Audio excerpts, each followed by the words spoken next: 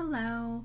In this quick video, I'm going to show you a simple way to create an index page that falls under a folder in Squarespace.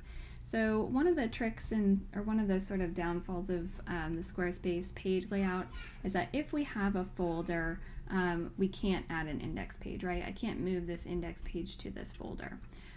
What you can do though is kind of do a workaround. So if I wanted to put something in this blog folder, and let's say that I wanted it to be our community online. We want it to be this index page, and the benefit of having an index page, of course, is that you can have the different banner images and you can kind of have these layered sections, right?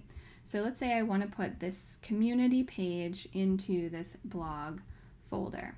So I've already made this page, and then what I'll do is I'm going to just copy the URL slug here, and then I'm going to head back up to my folder and I'm going to add a page.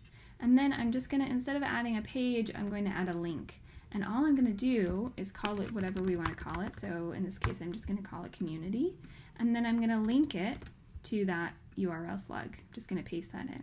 And that's it. And so now we can see that if we come back up to our navigation, under our folder, we now have community.